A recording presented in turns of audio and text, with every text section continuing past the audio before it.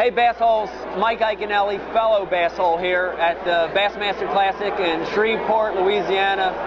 Man, I'm excited. You know, back in 2009, I had a very near victory. You know, it was 11-ounce difference between first and second. So I'd say I came here very excited about having a chance to win this year.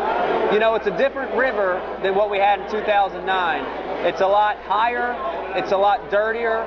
The water's cooler, the river's fishing more crowded, so it's a totally different fishery. So, you know, coming here I was very confident, but then it was almost a reality check in practice that I really had to come back out here and work. You know, nothing's going to be given to you this week. So, you know, going into the first day of the tournament, I'm still excited. You know, I believe I've got an area of fish located. I believe I've got a couple patterns that I'm fishing that are a little different from what these other guys in the room are doing. So, you know, with those two things, I'm very hopeful.